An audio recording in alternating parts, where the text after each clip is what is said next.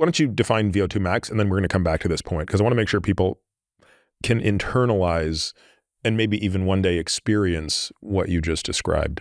So VO2 max is normally defined as the maximum oxygen your body is able to consume over a full minute.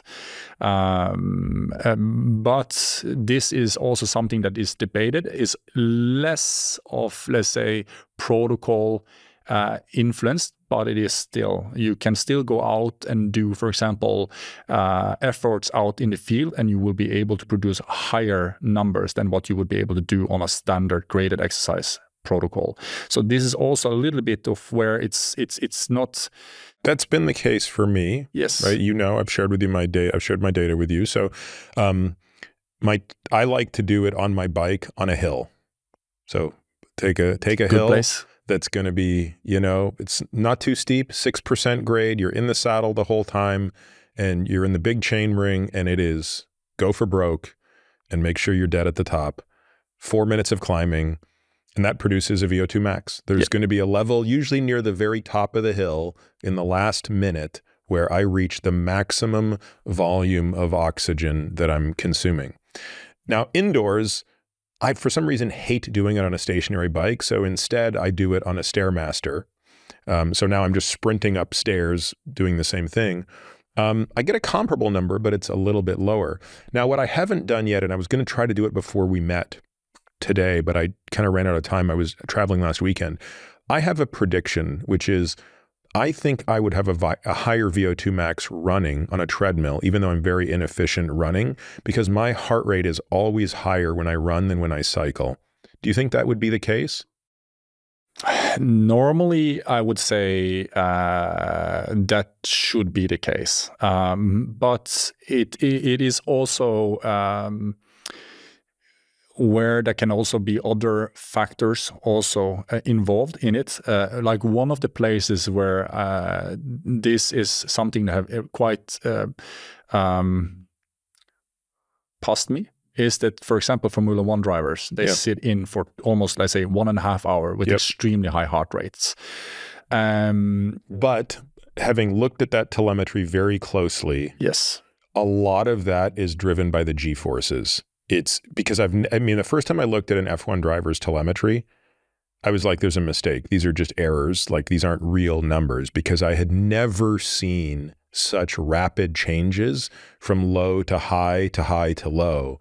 And then I realized they were all corresponding to either very, very strong break points or very, very fast corners. And then obviously the only thing that's common to that is something about 5G on the body is dramatically doing that. Now, it would be very interesting if we could do it, I don't know how you would do it, would be to measure VO2 and see if it has a commensurate change. Exactly. What would you hypothesize? So this is, I think, also when you are doing these, so it could also be like jet fighters as well. But yes, I would imagine that's even more pronounced for them. Yeah, well, and we could actually measure that because they're already in a mask. Yes, exactly. Yeah. So you could say that in dogfighting, for sure, then I think you will actually be pretty much maybe true stress, same as Formula 1. But I think that if you're just pushing really high G forces in one direction, then it would maybe not be as high, even if it's a prolonged one. The reason for that is because I think that the G-forces, obviously, you're trying to counteract that. So you're mobilizing every bit of muscles that are in your body in order to stay exactly where you need to stay and to be. But there's a slight difference, which maybe you're about to get to, so apologize if you are. There's got to be also a part of that heart rate that is coming from the compromised venous return to the heart due to either the Valsalva or the actual impeding of the inferior vena cava, right? So I would think at a high enough G-force, part of that high heart rate is stroke volume has gone way down because preload is way down. Again, sorry, I should make sure everyone understands what we're saying. When you fill the heart less with blood, you don't stretch the muscles out. That's called preload. So the heart needs to be preloaded with lots of blood volume so it can get a good squeeze. And anything that prevents that, either dehydration or literally forces that are preventing the blood returning to the heart, could make that high heart rate really a product of tiny, tiny little ineffective beats. Yes, and that's also we've done some studies on that. Actually, it just also there are some other very in high G-force athletes. No, actually, in let's say in similar, because it's quite interesting to see that what happens also with the muscles. So when obviously when you come over a certain so when you do work you produce a certain amount of power, obviously there are forces involved and there is velocity involved. These forces requires a certain amount of recruitment of muscle fibers, and these muscle fibers at a certain point will actually start to cause vasoconstrictions, so they actually start squeezing off the blood supply. They normally act also as a pump. They actually help pumping blood around in the body, promoting preloading. But the interesting thing is that we do see that where you also get in the area of anaerobic threshold is actually where you are starting to come to the point where you're squeezing off the blood flow as well in the muscles. And this happens around ballparkish. Obviously, there is a fairly large range, but ballparkish around 30% of your 1 RM. So there you got another way. So you should never experience that on a bike, right? Because in theory, you know, it's hard to imagine you could ever come close to 30% of a 1 RM force on a pedal stroke. Could you? That's true. That's true. It seems, well, I mean, maybe there's an extreme moment. You're at a 16% grade or something like that. I guess it's possible, huh? Yeah, for sustained efforts, obviously you can do. For short efforts, you can get very, very close. But for sustained ones, yes, I would agree. But coming back to running versus the bike. So which was the, let's say, the place where it started. Normally, I would say that yes, in running, you would at least at submaximal efforts have a higher VO2 max. The only thing is that we see that in people that are, let's say, somewhat balanced trained, so they spend, let's say, a fair bit, they spend some time on the bike, they spend some time on running, then normally there are more muscles involved for a longer duration in cycling than it is in running. So when you test Christian or Gustav, if you were to have them fresh on 2 separate days, and on one day you put them on the bike, and on one day you put them on the treadmill, and you have them do a VO2 max test, what would be the approximate difference you would see in them? Actually, when I started working with them, then it was close to a significant difference between cycling and running, and even more in swimming. So then, higher in swimming? No, lowest in swimming, actually. And that comes also back to one other thing also, because one thing is also when we talk about preloading and how this also affects it, one thing that also is I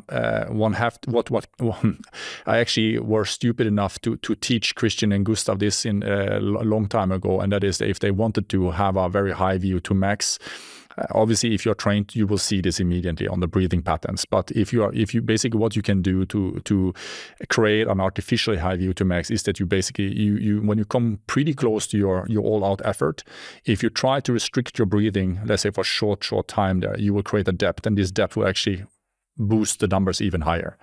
But so this is the VO2 max hack for everybody watching it. How do I boost my, because my hack for boosting VO2 max is weight loss, right? It's like, just figure out a way to lose 5 pounds in the week leading up to the test, and it goes up. And obviously knowing how to train for it, right? I mean, if you train in those intervals. So you're saying if you restrict breathing as you get close to that failure point, each breath you take becomes that much more of an oxygen explosion. And even there, you can even train yourself also to the point where it will have you're not talking about marginal differences in your VO2. You can spike the numbers up to extreme numbers if you practice this a little bit. That aside, I think it's important here to remember that that's not equivalent to getting fitter. It's just a way of basically manipulating something in the body, and you're cheating a protocol. And it's not your, let's say, VO2 max. But for those listening to this who have a bet with their friends about who's going to have the highest VO2 max, this becomes their little trick. Yes, then definitely you can do this, and you will get some really nice numbers. That's true. How much of a boost would you get? Like, let's say you're a person who just doing the protocol normally is 60. With no other change other than this breathing trick, what would you take that to? I think also one thing I want to add here just before answering that, because I think also here is VO2 max for me in the same way as power. You can look at it in relative terms and absolute terms as well. So obviously losing weight and so let's say it's 5 liters. Yes. And based on the weight, that comes out to 60. Yeah. So I would say that in this case here, it comes very much down to technique. But if you practice this a little bit, that you can boost it above 70. What?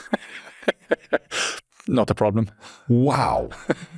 I thought you were going to say 64, 65 or something like that. I've seen some crazy numbers.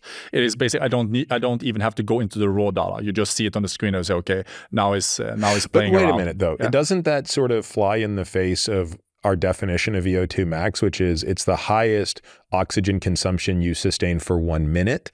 And I mean, because to me that would be like, because I know when I do my test, I think I'm always checking for 60-second average, and I'm not ever just looking at the peak. So because it's very noisy data. So in this breathing technique, don't you just get a really big spike that is otherwise noise in the 1 minute best effort?